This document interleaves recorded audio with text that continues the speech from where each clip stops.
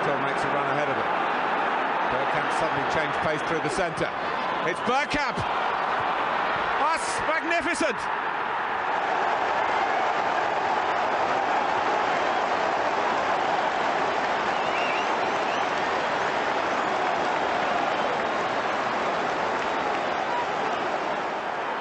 The move, and then this, which left Davies Ass totally stranded.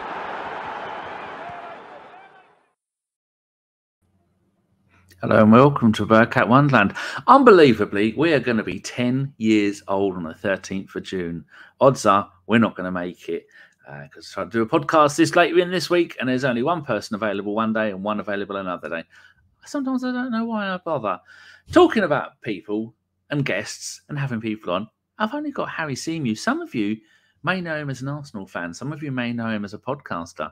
Some may know him as the barbecue king. But I know him as a guitar-playing legend. How are you doing, Harry? I'm good, mate. Thanks for having me. How are you? Good to see you again. It's been a while.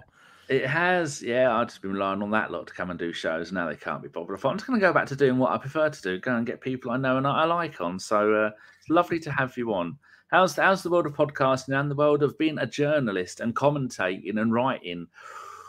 So I mean, I look at the days. I look back at the days when you and Tom were just starting off, and now I see you and Tom doing wonderful stuff, and especially you doing the radio. And I think I know those people. I listen to you on Talk Sport too, and I go, I know him. I don't ring up though. How's it all going? Is it a shock, and is it really busy? Yeah, it has been really busy. Touch wood, I can't complain. It's been a really good season for me. I've got to do so many amazing things. Got to keep progressing, which has been amazing. So I can't knock it. Definitely prefer the radio side and the broadcasting side, though, to the writing. I started off doing a bit of writing at the beginning when I wanted to sort of change careers, and that's kind of faded away, if I'm being honest. It's not that I don't enjoy it or I don't like it. I just prefer the other stuff, and I feel like you have to kind of go one way or the other. So, yeah, really good fun. Got to work on the radio, got to even do a couple of games for the Arsenal earlier on in the season for the under-21s, which was streamed on the website, which was dream come true. But yeah, it's great. I can't knock it. And I'm just lucky that that I've had another season of it, and hopefully the next one can get me through as well, and just keep going until I have to get a proper job at some point. No, you'll be at a meal kit. See you on Match of the Day. You and Tom on Match of the Day. Imagine that. Actually, not Match of the Day, no. On Sky Sports, doing a post game just to chit chat. That would be that's the future. Get rid of all those idiots like Carragher and not Neville. Neville's good, and Owen. There's loads of them. I don't like them. But I suppose you can't comment on that anymore, can you? Just on the off chance. What else was I going to ask you? No, it's completely gone. Oh. How can I didn't realise that Hugh Wizencroft and Hugh Wizzy are different people. They both do Talk Sport too. And someone said, I said, it's funny how he's changed his accent. And someone went, you do know they're different people, don't you? I went, how can those two names be so similar and not be the same person? Well, there you go. You live and learn. Have you met both? I've met Hugh Wizzy online like this, not in person. I don't think he does Talk Sport 2 now. I think he did in the past. For his World Cup stuff, wasn't it? Yeah, that's right. Yeah. Hugh Wizencroft, I've bumped into him a couple of times at TalkSport, but I can't say I know the guy. But yeah, I've bumped into him once or twice. But yeah, they have got similar names. You're right. Have you met Adrian Durham, and have you given him a poke in the ribs?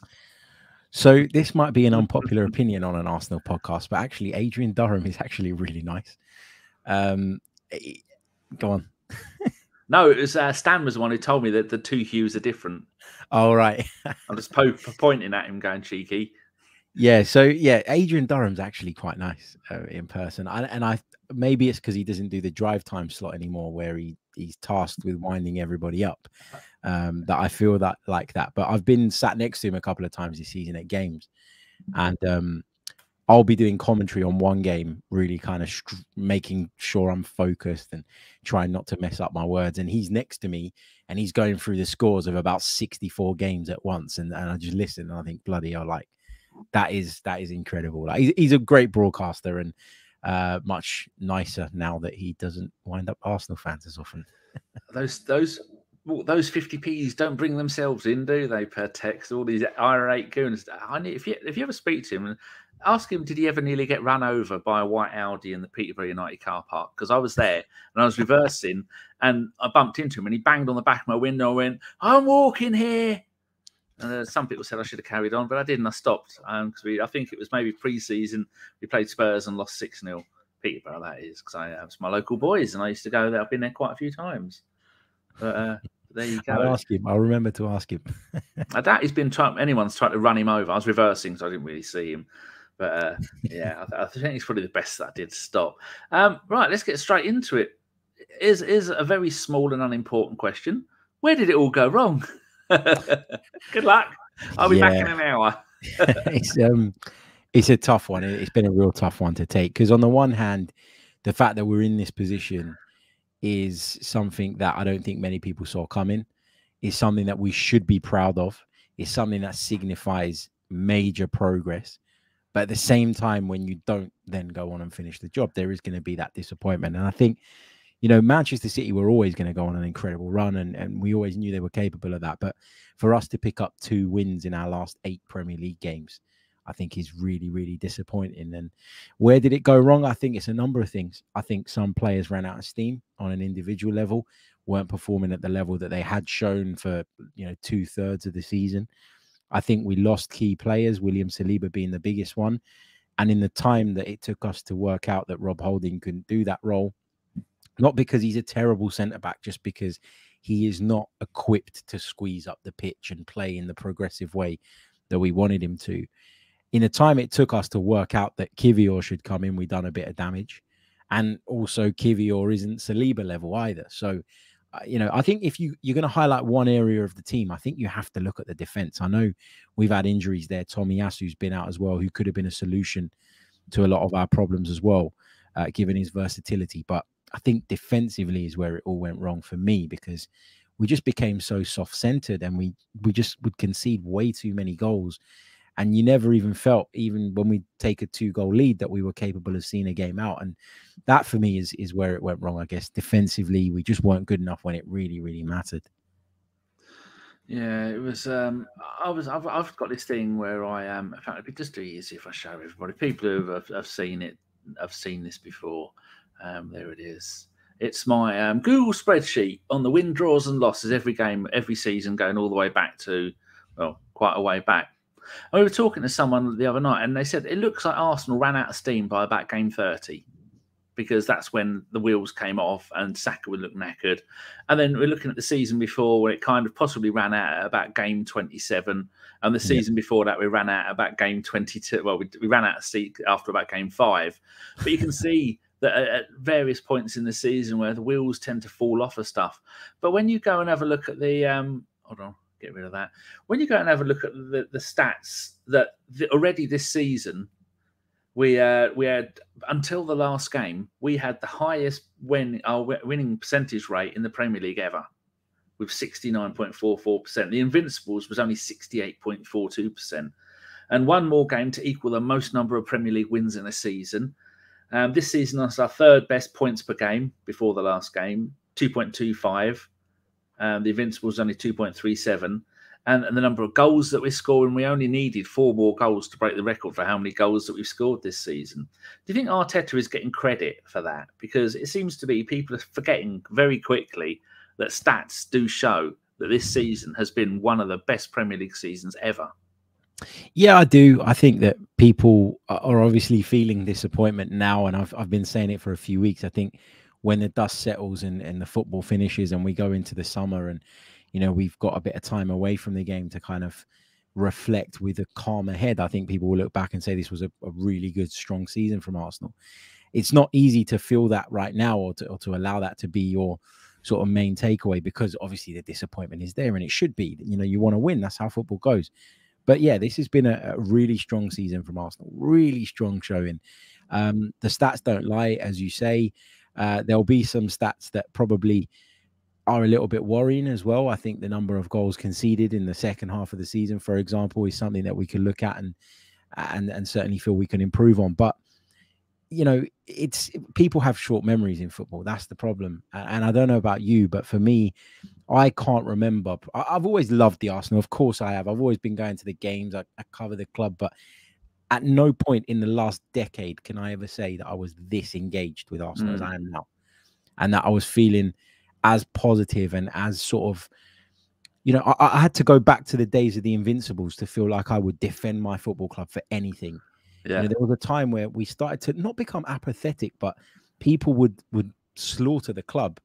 And you didn't feel like you could necessarily defend it too much because what you were seeing week in, week out was disappointing, was underwhelming. But now you feel like, you know, we're back again. The fact that everybody can't stand us, the fact that everybody's constantly talking about us, all of these things are signs that Arsenal are going through a bit of a revival. And you also, I guess, and people will say I've got a loser mentality for saying this, but I'm going to say it anyway. I don't care. People need to realize what we're up against in Manchester City. 115 financial breaches hanging over them at the moment. I can't say 100% they're guilty of all of them, but the charges are there, which tarnishes what they've achieved, in my opinion, particularly if they come out and they're found to be guilty, which could take years. That's the real problem here. But the point I'm trying to make here is that you kind of have to redefine what success is if you're not Man City, because Liverpool, who for 4 or 5 seasons recruited flawlessly, Jurgen Klopp was perfect in his coaching, in his tactics, in the way he would motivate teams, in the way he used the energy of the Liverpool crowd. All of those things were basically flawless. And how many league titles have Liverpool won in that period? Just the one. Just the one. So they were robbed. Yeah, well, yeah, that, you know, you have to realize what you're up against and redefine success to a point. Now, obviously, you want to win the league, of course you do, but you have to realize that finishing second to Manchester City is not a disgrace. And actually, we've come a long way from where we were. You can't obsess about what everybody else is doing all the time. You have to focus on getting better yourselves. And we've certainly done that this season. Moving on to just a little bit about next season. They've got a hell of a lot of work to do. We're just looking at the players that aren't any good, that are no good for the club. Personally, I don't rate Matt Turner. I don't think it's good for him to be at a club where he's only going to get 5 or 6 games. Well, this season he got 7 games. And like you're saying, Big Bob, probably not best for him. El Neni isn't good enough. There's debatable whether Jorginho is going to be good enough. Xhaka is going to leave. I'd let Partey go. And then you look at the others, like I don't think Eddie's good enough. Nelson is going. Then Maitland-Niles, Pepe, Tavares, Trusty, Runnison, Suarez, Mari, Lokonga, Balogun, Marquinhos. No, not Marquinhos. He's good enough to stay. All those players have got to go. And he's already had 3 seasons of getting rid of the deadwood. Do you think Mikel, Edu and Vinay are going to be able to get rid of enough players? Because this is like phase 3 of the dumpster. No, fire sale, not dumpster fire. Wrong word. Yeah. Yeah, I think some of those players were good for the previous phase, were good enough for the previous phase to be part of the squad. So if you're competing for the Champions League spots, having a backup centre-half like Rob Holding isn't really a problem. You know, because your standard is lower. He's going to come in and you might drop a few points, but you can afford to drop points in the race for the top 4, whereas you can't in the race for the title. I think there are a lot of players that fall into that category for me that were okay to be in the squad if we were pushing for top 4, but we've gone beyond that. We've leapfrogged the top 4 and we're now pushing for the title. So if you want to maintain that, then you have to upgrade in certain areas. The good thing about the way the season kind of capitulated, if you want to try and put a silver lining on it for me, is that it's given me quite a bit of clarity with regards to what we still need to fix and what we still need to improve on. And sometimes you can fall into a false sense of security when things go your way, i.e. you stay injury free. You don't have to pull on your squad too much. Then players like Rob Holding, not meaning to pick on him, but just an example of someone who's not quite the level you need. You don't really put them in a position where they're exposed, and therefore you can sleep on them and think it's okay to have them in the squad moving forward. So at least we've got a bit of clarity around what needs fixing, what needs sorting. And I think there's a good 3 or 4 positions that we really need to strengthen in over the summer. I'm just hopeful that we'll be able to manage that and do the deals that we want. I always worry about Arsenal negotiating big money deals because they seem to have very sort of clear limits on what they will and won't do. And sometimes to get the player you need, you do have to just go that little extra mile. So that's kind of my only concern, I guess, going into the summer. Can we meet the asking price of some of these players that we're being linked with? I mean, that is worrying when you're looking at changing your midfield and it's going to cost you best part of £200 million. You're thinking, wow, Wenger didn't probably spend close to that in half of the time that he was here. And it's going to be huge. And they've got to work. I think Rice will work. I'm not overly fond of Rice. He's never stood out for me when I've watched him play. But then again, he's been playing against Arsenal for a very poor West Ham. Caicedo, he's very, very good. And it looks like they're the two that are after. But how much money do you reckon the fabled war chest is going to be? Because if it's going to be just those two, that's not enough, is it? No, it's not. And I think we're going to have to sell this summer as well. And I wouldn't be surprised if we see a couple of sacrificial lambs go this summer. So Kieran Tierney could be one of those. Not that I don't rate him as a fullback, but I don't think stylistically he quite fits in with what we're trying to do at the moment.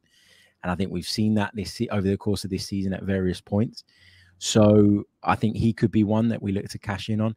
I think it's a good opportunity to move following Balogun on as well. I know a lot of people look at him and go, he scored a lot of goals and we should be bringing him back. But it's a bit like the Joe Willock situation for me, where he went out on loan, his stock shot through the roof, and it was either cash in on him now or bring him back to your club, have him be on the peripheries, and then get half the money next summer without really learning anything over the course of that period. So for me, if you could get upwards of 35, 40 million euros, which is what RB Leipzig are rumored to want to pay for him or be willing to pay, then I think maybe you do that as well if it can help you fund sort of signings in maybe more key positions and areas there where there's a greater need.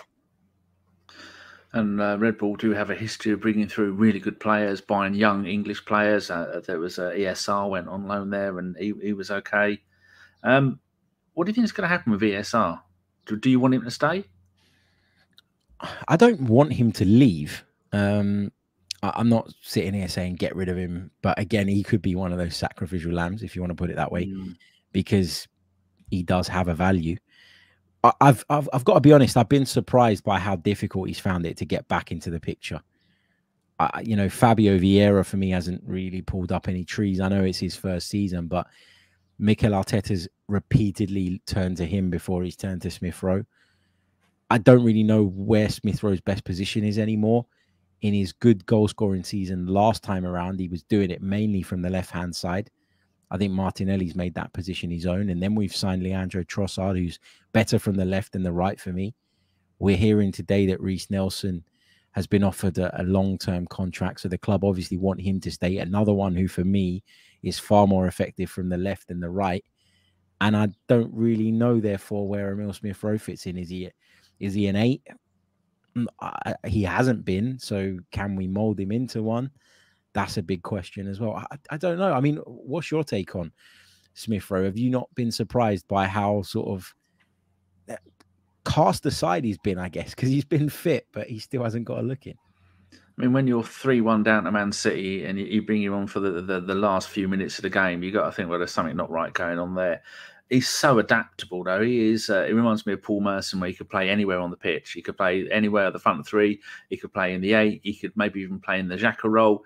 And he will just run all day for you. But he's also an injury worry. And some people have said that maybe it's like Martinelli. When Martinelli came back from his injury, Arteta didn't play him. He was on the bench a lot. He's getting a few minutes here and there. And hopefully that's what it's going to be with ESR, because he's got the number 10. He's a wonderful player to watch. He's like a cross between Jack Wilshere and Paul Merson. And I love to see that. And hopefully we'll keep him. But a couple of years ago, Aston Villa allegedly made a £30 million, £40 million bid for him. And I think Arteta might look at that and go, well, if I can get £40 million for a player that's on the fringe of the squad, I could probably go into Europe and buy someone who's almost first team ready for that in other positions. Because like you were saying, we have got so many players that can play in those wide positions. But all we need is someone who can play on the right to be a backup for Saka, because Saka is so tired. I mean, Saka shouldn't have played the last 3 or 4 games of the season. I said after the Chelsea game, I said the last 2 games of the season, Saka, Odegaard, Ramsdale, Gabriel, all of that lot say, go on, off you go. You go and take your 2 weeks early, go on holiday. have that extra 2 weeks because you're not needed. The season's over for us. We're not going to win the league. But he didn't, and he played Saka again. And Saka is running on empty, and the bloke is knackered. He's out of they know his tricks, they know his skills, they know what he's going to do, and that'd have been the perfect opportunity to say, ESR, come on, you've had a few games coming on the sub. You go off and play on the right hand side, drift into the left, come and drift into the 10 like Jesus does, but doesn't. And it really makes me sad to think one of the best Hale end products we've produced in 20 years, one of the top 3 or 4. And he might not be at the club next season. And that does make me sad because he's an Arsenal fan. Oh, I was on mute there. Yeah, no one knows. I agree with that. I don't want to see him go particularly. I feel it kind of happened with Aubameyang as well. I know there were other issues with Aubameyang, right, where he obviously had the wrong attitude and there was fallings out and etc. etc. But sometimes a team evolves and people get left behind in their evolution, and that happened to Aubameyang as a centre forward at Arsenal. For me, we started to play in a way where the centre forward was tasked with dropping deeper, was asked to string things together, was asked to do a lot more unselfish work, press, etc. And he just wasn't cut out to do that. You know, another example of that will be Kieran Tierney right now, who is a fantastic fullback, but can he play that inverted position? Can he be that extra man for us in midfield in the build-up? Can he break the lines in the way that Zinchenko can from deep? He can't do those things. And again, it doesn't mean that he's a bad individual or that he's not good enough. It just means that it's kind of putting a square peg in a round hole at the moment. And I just feel like with Emile Smith-Rowe, although I don't necessarily see it like that, I think Mikel Arteta may see it like that. And I think he will be wary of the fact that he needs to improve the squad. And he'll be wary of the fact that the club have invested quite a bit of money over the last 2-3 seasons without Champions League football. And that at some point or another, whether it be public or not, which I'm sure it won't be, KSE are going to say, we need to start recuperating some money here as well. We need to start bringing money back into the club as well as laying it out. So, yeah, we'll see how that goes. But if I had to bet on it, I'm kind of 50-50 at the moment, whether he's going to be an Arsenal player next season. And that, as you say, is a shame. Talking of forwards, what's going on with Jesus? We've seen that over the years, Pep has changed the way that he plays football, whether he's gone from having an Aguero where everything goes through him and he's banging in 30 goals a season. Then when he was injured, they started using, Iheanacho was playing for a little bit, and then Jesus came in as a young Brazilian, and then he was playing, and then they started moving around. And then the last couple of seasons when Aguero was there, they stopped playing main striker because they didn't have one, and they were doing the Jesus thing where he can play all over the place. And then Pepper's gone, actually, hold my beer, I'm going to play a striker. Comes in one season, breaks all the records. I mean, he's broken the number of hat-tricks in a season. He's broken the number of goals in a Premier League season. He's on the edge of getting close to breaking the record for all competitions. So he's already beaten Clive Allen's one, which was 51. And I think the next one is Dixie Dean. There's a few others that he won't be able to break. Is Jesus the man to be out front for Arsenal? Because I've said this, and if people are listening, I'll say it every time. You look when Man City demolished us 4-1. You look at the heat map for Haaland, their striker. You look at the heat map for the person who was meant to be out front for us, Jesus. And you think, well, hold on a second. He was very rarely out front. And so he gets in the way of Odegaard. He gets in the way of the wing. He's a brilliant player. What he does when he gets that ball and he runs into the box is silky skills. It's beautiful to watch. But sometimes we need someone there up front to be able to put the ball in the back of it. And he's so often not there. Do you think Arteta sees that? And is he going to change it now that Pep has? I think he needs another option. I think that's what Mikel Arteta needs. He needs another option that gives him something a little bit different. Because I also think that for all the criticism that Jesus gets with regards to what he delivers in front of goal, which I agree with you, you know, it's not elite level, is it? You need to score more goals if you want to be put into that category as an elite centre forward. But I also think that he brings loads out of Saka, loads out of Martinelli, loads out of Odegaard. I don't think those players, all three of them, make double figures in the season without Jesus being there. And I know they've improved as individuals, but you only need to go back to last season when they weren't playing with Jesus to see the difference in terms of the positions that they get into. A lot of the time, Jesus vacating those areas for me makes it possible for Odegaard to go into the box, makes it possible for Saka to go in, makes it possible for Martinelli to take over those positions. I think he's such an intelligent footballer. I think he's such a hard worker, real team player. I love the way he presses, which is obviously a big feature of our game.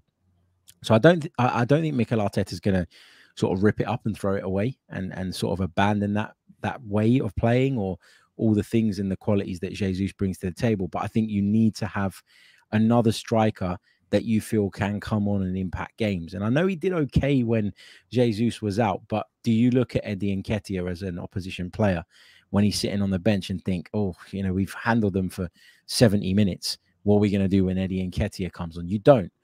And, you know, I know he's an ex-Arsenal player, but somebody like Olivier Giroud, for example, you know, you always looked at him and you thought he could impact this game. And we don't have that kind of second option anymore that you can throw on and you can just sort of change your style a little bit. I think we play one way at the moment. We try and open teams up through the middle and through those half spaces. But when we're forced to play wide, I don't always think we've got a solution in terms of being able to put the ball in the box, and we end up turning back and going again and again and again. And it can become a bit repetitive and predictable, I guess. So I don't want to see sort of Jesus cast aside, or I don't want to sit here and say that he's not good enough, because I think he's improved us tenfold. But I think, yeah, to have another centre forward of a slightly different profile that we could use in slightly different situations, I think would be of benefit to us. And I hope that is one of the positions they go out and address. Eddie Nketiah's got that contract. Was that a ploy to be able to sell him on? Maybe. You know, I don't think that Mikel looks at him and thinks this guy is going to take us to the next level. I think it was sign him up. It's still cheaper than going and buying a second choice striker for this season. And we'll be able to sell him on with some value due to that contract. And I wouldn't be surprised if he left this summer as well. I think there's a lot of players that we look at and maybe think are untouchable that probably aren't right now. I mean, I don't know about you. Like, do you want to see a more lethal goal scorer? Do you want to see a big man up front? Because that's something that's been talked about. What is it that you're kind of looking for in a centre forward that maybe Jesus doesn't bring to the party? Well, last season, I love a bit of Serie A. Last season, after we didn't get Vlahovic, I like the bloke at Sassuolo, that Shamakamaca that went to West Ham, been injured. But he's 6'5" and he's an absolute monster of a player. And I wanted someone like him, but he's kind of failed at West Ham, partly because of the football they play, partly because of the injuries, and partly because they got Michail Antonio. And I think that's Moyes' favourite player for doing that position. But he's done all right in the Europa League. I mean, in the Europa Conference League. But we do need someone like that. Eddie's last goals were against Man United when he played in that game, scored 2 goals. And that was in January, I think. He hasn't scored a goal since January. And when Eddie comes on, he just looks like, it looks lost. He looks like he's out there ready to be bullied. Like you've told your child to go and tidy their room. He doesn't look like a confident player. And you need to be a confident player to go out there. I understand why we give him the contract, because that is a valuable player. And then I could see him possibly being sold to someone, because a mid-table team are going to want him. And I think if you play 38 games a season, he will get you maybe 15, 20 goals. If on a good season, maybe 10 on an average season. But there are so many other things that you've got to look at. If I was playing as Football Manager, which is always how I end up resorting back to, I'd play Odegaard in the kind of Xhaka role, and then I'd play Jesus in the Odegaard role, because they can both do it, and then they can both swap around a little bit or move out a little bit. But I can't have such in a nice way, such an ill-disciplined player as Jesus, positionally wise, not as in his attitude, because his attitude is great. But I can't have a player who, when Saka and Martinelli are running down the ring at 100 mile an hour and they cross the ball in, and you go, oh, hold on, there's nobody there. Over and over again. And we need a big man there, because we've seen that Eddie doesn't really jump. He's not very good at that. Jesus would need a ladder to get up to some of those balls. And it's not going to happen. I want someone up there who is going to do it. And now Juventus just had their 10 points taken away again. It's like a yo-yo system there. That means we're now in pot 2 for the Champions League. And Vlahovic has been doing okay there. But they are going to do a massive rebuild there, because the manager, when he's gone back there, he's not done it. Then, I mean, they were second in the league. But if we're going to move on, we can't have players that we're waiting to go, oh, is this going to be the day that Eddie does it? Or maybe next game, or maybe the next game? No, like you were implying earlier, we're big boys now. We've had to put our big boys' pants on. We're playing in the Champions League. We're Premier League runners-up. The good times are back. And if you can't bang in goals like that when you're given the chance by Eddie, I mean, if Arteta tells you to go on for 20 minutes and you don't do anything game after game after game, or 10 minutes, or whatever it is, you're not ready for it. And we can't keep waiting for him to bring the kind of form that he had for the England under-21s record breaker to bring it to your first team game, because he's not going to do it. He's never going to do it. He doesn't look like he's up for it, which is sad for him, but that's just the way that it goes. Who would you like to see realistically up front if we did go for someone big? I mean, Giroud got a hat-trick at the weekend. Yeah, he's still got legs. It's a hard one to kind of know. I mean, I'm a big Serie A fan as well, and there's a few players that often get talked about in Serie A as potential sort of Premier League players that I'm not sure how their skill set would necessarily translate into the Premier League. I always have that worry. I think there are some leagues where the transition is easier. So I think the Bundesliga to the Premier League is an easier transition, generally speaking. I think Italy and Spain are a little bit different, and in particular Italy. I think what we've seen in Italy over the years is strikers that have got big physical presence, pace, power, all of those things really thrive in Serie A because they are above the rest in terms of those particular attributes. And when they come to the Premier League, those attributes become less significant in comparison to their peers, and therefore they don't stand out as much. It's why I think Romelu Lukaku looks good in Serie A, but doesn't look good in the Premier League. You know, because in Italy, he's so much more powerful than everybody else that it stands out. So I'm always reluctant to kind of look at those players and say, yep, they'll definitely work. Vlahovic, for me, was someone that I really wanted when we were first linked to him, like really wanted him. But over the course of this season, I haven't been that impressed with him. And I don't know if that's because of Allegri or him, a bit of both. Juventus being really bad to watch this season. I don't know exactly what it is, but for me, it depends on price, because I don't think that Mikel is gonna discard Jesus as the #1 centre forward. So I guess my idea of whether someone is worth it or not will depend on how much they're going to cost, and then the knock-on effect that has on us doing other business. You know, some people will say that if you're going to get, you know, like a Victor Osimhen, I'd love him, but that's going to cost you 50% of your transfer budget. So I think it all depends on what we do elsewhere in the team. But there's not really a name that stands out to me, to be honest with you. And I know I've gone around the houses to say that, but there's not anyone I can really think of that I would be rushing out to go and buy at the moment. I think this is one that needs some research. I think this is one that the scouts need to really spend some time on, because it's important we have someone that can impact us in that way. But as I say, I think there are probably, for me, 3 positions at least where we need to do bigger business. And so this kind of falls down the pecking order in terms of importance to me. I wouldn't mind Martinelli being used as a centre forward as well, you know. Oh, he's got the skills, hasn't he? He's got the skills, the pace. He's got the big balls to go and do that. If you look at the last few seasons, I'm not saying Jesus isn't good enough. He's a hell of a player, but I just think at times it's frustrating. But then look at the fact that this season we scored 83 goals, and in the season where we had Lacazette and Aubameyang, 2 of the finest strikers in Arsenal history, we scored 56, 55, and 61 goals in those seasons. And to think, well, hold on a sec, let's stop talking about Jesus because it's irrelevant. And like you were saying, it's other positions that we need to go and strengthen. Are you sad to see Xhaka go? Yeah, I am. I am. I've been a big defender of Granit Xhaka throughout his Arsenal career, because I always felt like he got more criticism than anybody else, even when it wasn't always warranted. Obviously, there was the whole incident with the fans, which, again, to me, was not unforgivable. You know, to some people it was, but to me it wasn't, because I could see why somebody who cares about what they do can explode in the face of that. I've exploded at things that I probably shouldn't have exploded at in life. So I get it. I could kind of resonate with that, or at least understand it. But I think what a character he must be to have been able to put that all to one side and become one of Arsenal's most important players, because he's been that this season.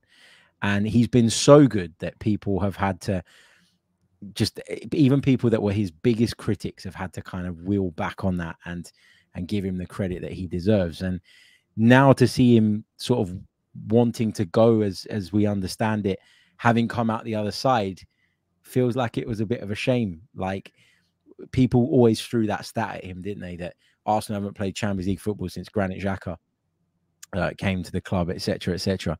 Well, we're there now, and it feels like he's played a big part in getting us back there over the last 12 months, and now he's not going to be a part of it. So there is a bit of sadness for me. I mean, what about you? How do you kind of read the Xhaka situation? He has the attitude that I would have. If you don't like me, then I'm going to throw my shirt at you and tell you to F off and things like that.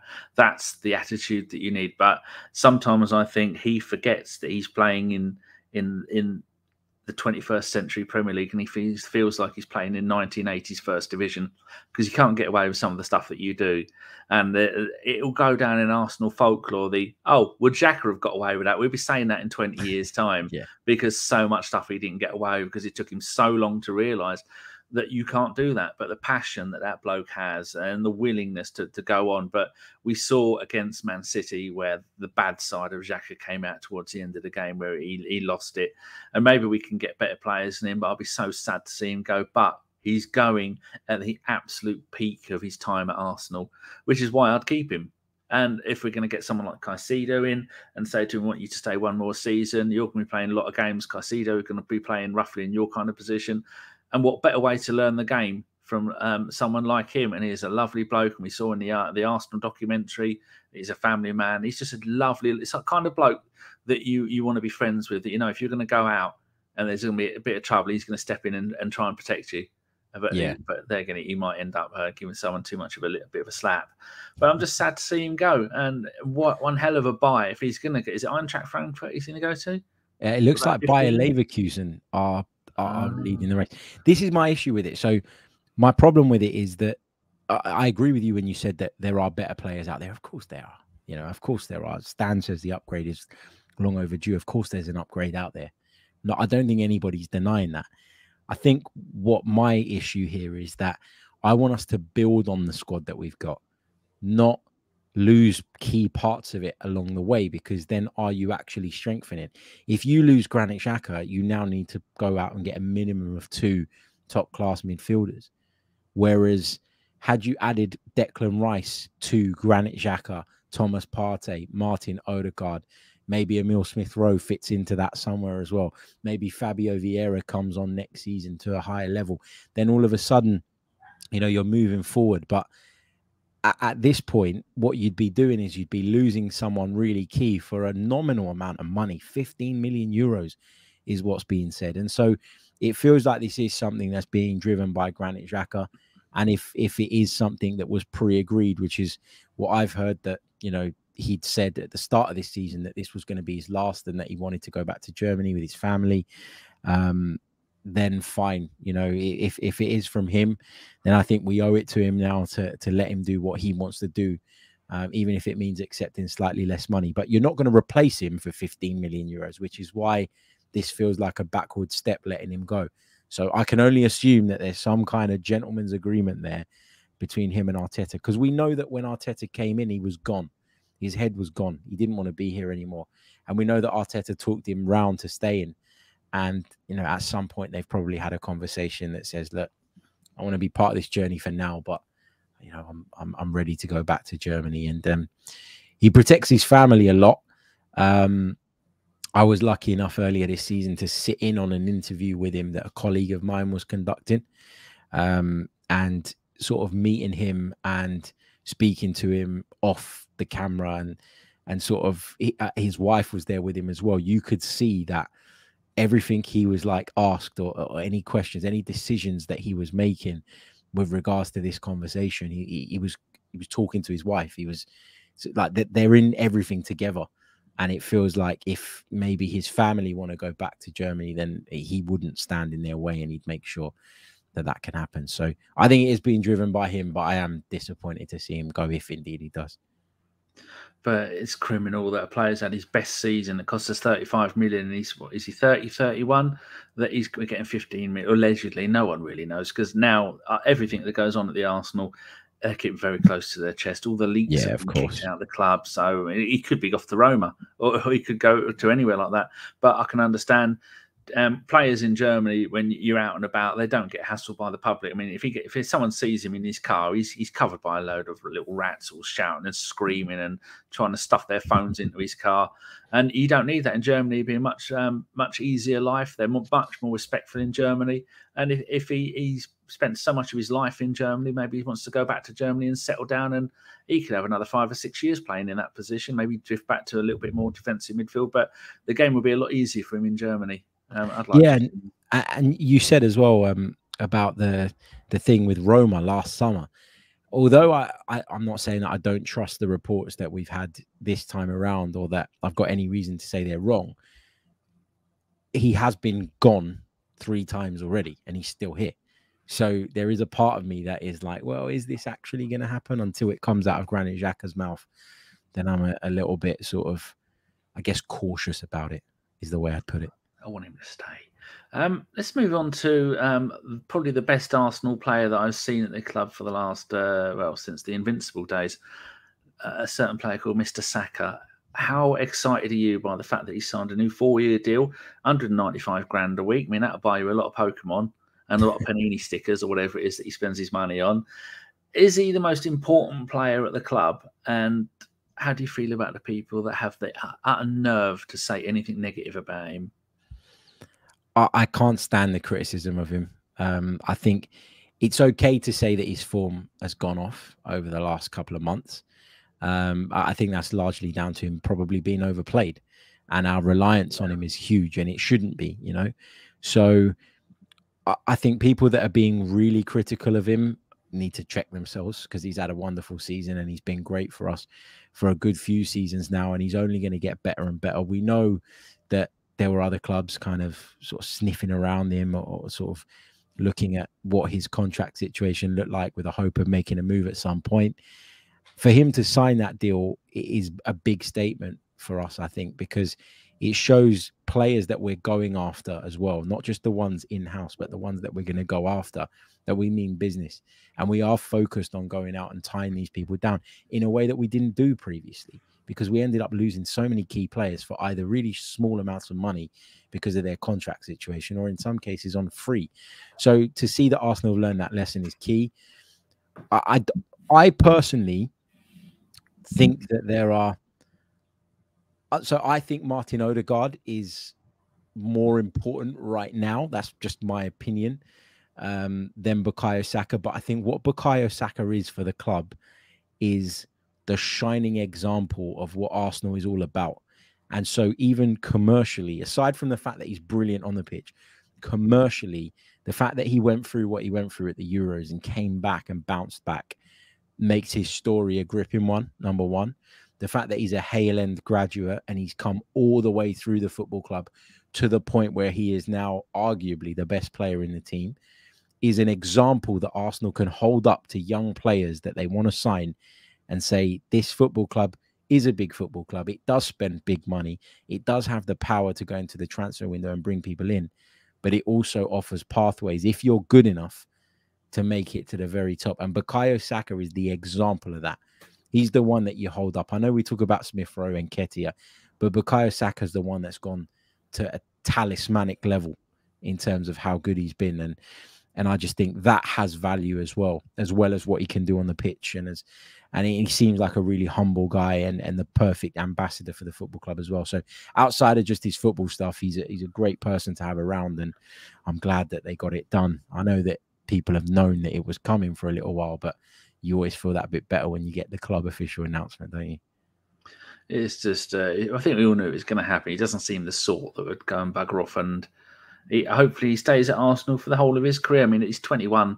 He's 22 in September. He's played 178 games for the Arsenal already.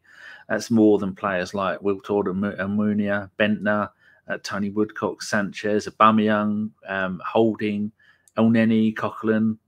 Just so many players that he's played. I mean, more than Arteta and Vermaelen, and it's just amazing what the potential that kid has got. And what's he got? 26 games and 8 goals for England, or 28 games and 6 goals. It's one of those two, some combination. And he's just fantastic. And he isn't on the 1 to a 10. He's not even reached about a 6 or a 7 yet. And once he gets to an 8 or a 9, he'll stay at like that for years to come. And it's just he is when you think about Arsenal, he's the player that you think about the most.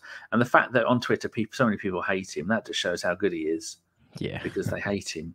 And then I didn't even think about this the other day. I thought, well, hold on, he's a wonderful player. He's doing great for England, and he's a joy to watch. Hold on, I hate Harry Kane.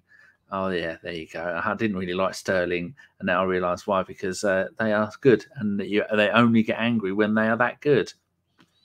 Yeah, exactly. What else should we talk about? If he plays against Wolves on Sunday, he'll be the first outfield player to play back-to-back full seasons since Lee Dixon in 89, 90, 90, 91. I mean, that says something, doesn't it? Yeah, it's remarkable, isn't it? It really, really is. And, you know, his journey in the team as well has been an interesting one. He came in as a left back, didn't he, at one point? Played left wing back, played left back for cover, played in a 10 position at times. And then he eventually found his home on the right-hand side. And he's made that his own, so much so that he's undroppable. And someone, as you say, that's going to play basically back-to-back seasons. I do think, although we talk about him overplaying and we talk about the need to protect some of these players, I do think there's something in a comment that Mikel Arteta made recently, which was, if you want to play at the highest level and win all the big trophies and be right at the pinnacle of the game, you got to learn to play every 3 days. And I don't know how you manage that. I know that some players do a little less in training as a result of the fact that the games come thick and fast. Obviously, you do your pre-season, and then when you get into the business end of the season, your fitness levels are there because of the match practice, and you try and sort of manage your routine a little bit better. Maybe it's something behind the scenes that needs to be adjusted in terms of his training regime, but he has run out of gas a little bit, and I think we've got to find a way of managing that better so that we can get the best Bukayo Saka for the course of the season. Because I think we saw this a little bit last season as well. So it's not just a one-off for me in terms of him just sort of running out of gas at the end. So it's not a criticism, but it's something that we can certainly improve on, and he can improve on as well to go to that next level. In this season, the most number of minutes played by any player is Gabriel centre-back, 4,043. Next is Saka, 3,684. And then Ramsdale, 3,630. And Ramsdale's played nearly every single game for us. So Saka to be above that just shows. But 14 goals and 11 assists. And he's still only going to get better. What's your thoughts on Saliba? Because for me, there is no better prospect at centre-back on the planet at the moment. And he could do a David O'Leary, a Tony Adams, spend the rest of his career at Arsenal. And it would be a fight between Saka, Ramsdale and Saliba to break the record, the 722 by O'Leary. I mean, I think Ramsdale will do that if he stays at the club until he could be playing football at 40. But are you worried about the Saliba deal? What do you think is happening? I think the club are quite confident that they're going to get it done. That's what we're hearing. I am not massively worried about it at this moment in time. I think that it is something that will happen. I kind of prepared myself for the fact that this was going to be a tougher negotiation than the ones with regards to Saka, maybe Odegaard, which we're hearing is ongoing at the moment, Ramsdale. And the reason for that is because William Saliba's start to life at Arsenal was a difficult one. And his relationship with Mikel Arteta at the beginning was probably a bit strained, should we put it that way? Because he came back from that initial loan spell and was sent out on loan again. Then there was the whole thing around, he wasn't registered to go out on loan, and he wasn't registered to play in the Premier League, and he spent sort of a few months in the cold. And then he went off to Marseille and proved himself after a spell. I think it was Nice in between. And then he's come back and he's just been incredible. And he then is in a position of power where he can say, look, you sent me out on loan. Maybe at the time I didn't see it as the right thing, and we know he didn't think it was the right thing, but he's come back now, and he probably quietly deep down feels like actually those loan spells did him good, and he wouldn't have been as equipped to deal with the Premier League had he not had that extra season. I think with Marseille, that was the big one for me, the one where he really went up another level, because he was playing at a club where the pressure was there to win every week. Marseille are a huge football club. Okay, the league isn't the same standard, but to have that pressure every week at a big club, big crowd, big expectations, it kind of conditions you for a move to somewhere like Arsenal. So I think the fact that he's had such a good season and that he knows he's good, and that he knows that Arsenal will be a little bit on edge about getting this done quickly because of the fact that they know his relationship with them at the beginning wasn't great. I think it puts him in a really strong negotiating position, or his people in a strong negotiating position. And for that reason, I think they're going to try and squeeze as much out of Arsenal as they possibly can. And rightly so, they should. You know, they're in that position for a reason because of how good he's been. But I just always thought that this was going to be a more complicated negotiation because of the power that he holds, given what's left on his contract and how good he's shown himself to be. So not panicking. I think it will get done, but I think we're going to have to really push the boat out to make it happen. And I think most of us would agree that it's worth it. But like Matt D'Souza says here, Saka signed a 4-year deal. He'll want 400 grand in a couple of years' time. Don't the players look at that and go, well, if I'm getting all the money now, then what incentive am I going to have later? Because not everyone's going to get the Haaland 650 grand a week with bonuses and all of that lot. And the club must have that in mind and go, well, we want to give you a pay rise. And plus the club know the money means nothing to these players. It's a status thing. I want to be the highest earner. That's why players go to clubs and have it in their contract. They've got to be the highest earner. And so you've got to take all these things into consideration. And like when you play on Football Manager now, it is an absolute ball ache when you have to do the contracts because they just want so much and they're so unwilling to budge just because they can go, I'm the second highest earner at the club now. But where do you go if you offering if like some are saying he's on 195, some saying he's on 350 for Saka? Well, where do you go at the age of 21? Where does he honestly think that the contract situation is going to go? Because at some point you're going to go, well, we can't afford to pay you anymore. And the same with Saliba. Yeah, that's the problem that sort of a group of clubs have created in football now, where they've set the bar in terms of the going rate for top talent ridiculously high. And if clubs really want to stick to that wage structure at certain points, they're going to have to lose players that they don't necessarily want to lose. I think what we've seen at Arsenal is a bit of a shift behind the scenes in terms of an acknowledgement of what we need to spend to be able to compete. You know, we always talked in the past, didn't we, about KSE maybe being happy enough to fund the Champions League push, but never willing to give us that little bit extra to go that step further. I'm hoping that they've clocked on and realized that if you want to compete at the very top, then you do have to push the boat out sometimes. And you know, equally though, I think if you can protect yourself against those problems by being smart in the way that you do business. So the fact that we're extending people's contracts proactively rather than reactively means that we're protected with a lot of players, and we can at any point press the exit button on somebody and generate a big amount of money at any given point. And we couldn't do that for the last 3 or 4 years. So because of that, I think there is a willingness now to go that extra mile when it comes to paying people. So, for example, you know, let's talk this summer. You could sell Emile Smith-Rowe for 35, 40 million. You could sell Kieran Tierney for 35, 40 million pounds. You could sell Balogun for that because of the season he's had. All of a sudden, there are 3 or 4 players that you could move on that wouldn't completely kill your squad, but would bring you the type of money that allows you to fund a big deal like the Saka deal or like the Saliba deal that we're hoping to do. So I think if we protect our assets properly, then I think the club will feel more comfortable to push that extra mile when it comes to contracts and wages without it being as much of a problem as it maybe was in the past. So if you operate correctly all round, then I think you can get to that place where you can jump that little bit further and compete with the big boys when it comes to salary. Because if you want to compete with the big boys in terms of on the pitch, you're going to have to. Yeah, but sometimes it's not just about money. It's about winning stuff, which for me is the most important. All right, let's do a few questions before we go. Avon says, I'd be interested to hear Harry's take on the Juventus situation, whether the 10-point deduction will stand as it affects our Champions League draw, moves us from group pot 3 to pot 2. Yeah, the Juve situation is a mess for me. For me, they should never have deducted the points in the first place without being sure or without having concluded the case. Then they put the points back, and now they're going to deduct 10, which would take them out of the top 4 and put them in a position where they're fighting going into the last couple of games. for Champions League qualification. Obviously, for Arsenal, the benefit is, as you say, we'll move up into pot 2 because of the coefficient rankings, which will be better for us. But if I were a Juventus fan, I'd be absolutely livid because this is a mess. And the news came out yesterday, I think about maybe an hour before they went out to play away at Empoli, and they got absolutely thrashed as well. Wasn't it?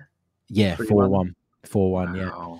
So I just think the way it's been handled is a mess. And Juventus have been plodding along all season. They've not been great to watch. They've not been inspiring or anything like that, but they have been effective and efficient under Max Allegri. I think a lot of people associated with the club recognize now that they need to rebuild, refresh, etc., etc. But being in the Champions League would have helped with that quite a bit in terms of the finances. To be without it off the back of having had the points taken away, then given back and then taken away again is a mess. But then, you know, Mourinho said it yesterday, and I don't often agree with Jose Mourinho, but he said it impacts the integrity of the championship, giving points, taking points away, restoring them. And he's absolutely right. He said his team would have approached Serie A differently over the past few weeks with their European commitments had they felt they had a chance of making the top 4, i.e. had Juve not been given their points back. And now they've been taken away again. So, you know, it's just a mess. It really, really is. And, you know, I guess the only positive is that at least in Italy, even the powerful, influential clubs do get in trouble when they break the rules, unlike here. And I thought it's funny when they said to Allegri, "Will you be leaving?" And he said, "No, I don't want to be the first one leaving a sinking ship," or "I don't want to," or something along those lines. Matt has asked a couple of questions. We'll just go for this one. Would Harry sign Kulusevski for 35 million? No. Winger. I think he's okay. Always looked very hit and miss to me during his time at Juve. Came to Spurs, had some brilliant games, some brilliant periods, but also went missing for long periods as well. So he's a bit inconsistent for me, and I don't know that I'd spend 35 million on him if Spurs don't sign him. But yeah, I'm unsure on that one, so I'd have to say no. Russ Morgan says, "What do you think of Romeo Lavia, who is the Belgian defensive midfielder at Southampton? He's only 19. I thought he was a lot older than that, but he's ex-Man City, so obviously Arteta wants him." Yeah, if anybody wants to sign him, they have to do it this summer, because next summer, I understand that City have a buyback clause that they can trigger, but they have to wait until next summer. And that's obviously their deal with Southampton. So if you take him away now, that becomes irrelevant. For me, he's not ready yet. He's not going to come in and hit the ground running. He's not going to be an instant hit, an instant success. Clearly, the talent's there, but I think he's still a bit of a project player, and I don't think that's what we need at this phase, if you like. I think we need a ready-made player to come into that midfield and help us. Another quick one. Boy 10 says, "What's the maximum you would accept Saliba being paid? I know it's not your money. I think he means paid. Yeah. Even though we know it's not our money, what would you go for, Max?" If Saka's on 200, then I think Saliba's ceiling is that high as well. So I think that he's well within his rights to ask for 200. So around about that would be the ballpark figure. If I had to go to 220, 230 to make it happen, I'd probably do that as well. Yeah, agree. Rancid Pumpkin, Harry, do you see Jesus' future out wide as a Saka competitor? If we have another centre forward option that I trust, then I don't have an issue with us making that rotation. We saw him do quite a good job on the right for City at times. And obviously, you know, he will drift infield. He will get involved in other areas and in other spaces. We also see Odegaard drift out to the right quite a bit, don't we? And sort of link up with Saka. So if there was that fluidity to the system, wouldn't be an issue for me. But that's only something you can do if you've got a competent centre forward. And I don't think with the options we currently have at our disposal, we can afford to take Jesus out of the middle and not see the standard drop. So if we got a good striker in the summer, then yeah. But if we didn't, then Jesus is needed for me very much through the middle. Final question from Karl Weng. Are we at risk of violating FFP rule if we go big in the transfer window this summer? What even is FFP anymore? I don't understand it. Depends on how good your lawyers are. Yeah, exactly. I don't understand it. I don't think the clubs understand it. I don't think the Premier League know how to actually enforce it. we've seen it across Europe as well. We've seen teams inflating the values of players that they've sold, and we've seen all sorts of ways around it. If you've got big money, you can get big lawyers, and if you've got big lawyers, you can find your way around these things. So for me, FFP was only ever going to work if it was implemented properly, and it hasn't been. So am I going to sit and worry about it? Not really, but it is obviously a valid point, and one that the club will have to think about. But I think Arsenal will know what they're doing, and will be able to kind of dance their way around it, just like everybody else has. Excellent. Well, there you go. That is it. We are done. 1 hour with Harry Symeou from the Chronicles of a Gooner and many other places like TalkSport 2. Harry, tell people where they can find you if they want to come and stalk you on the internet. Best place is Twitter at Harry Symeou. You can find me there. I post the links to most of the things I do there. Chronicles of a Gooner podcast as well. We're actually going to go live in a little bit. With myself and Mike Stavrou, now of The Athletic, is Mike Stavrou. Ooh, moved up, top tier. Yeah, he's brilliant. He's brilliant. So we haven't done a pod together for a little while, so we've got lots to discuss. So join us on that if you're free. Excellent. I shall be listening to that while I will be editing. Right. Thank you very much, everybody in the chat. If you are new, feel free to give a thumbs up and maybe even subscribe, and we will send you a bill for £1,000 for every month that you have subscribed to. And if you want to, get the link to this podcast, put it in an email and CC it to everybody in your company's database. It'll be all right. Tell them I said it's fine. Harry, lovely to catch up with you again, and we will no doubt speak again later. Thank you so much, mate. Always a pleasure. All right, then. Thank you very much. And I'm going to do the outro. We might be back this week for another podcast. I really don't know. Thank you very much. Goodbye. As soon as I scored that goal, I was fucking livid. Get down, dog. Splendid business. He nearly caught the bloody thing. What are you talking about? So I was just eating a full quiche. Well, you don't often see them at Ibs, so when you see them in the supermarket, they need to be swagged, microwaved immediately, and get the brown sauce on and bosh, Bob's your uncle. Never in doubt.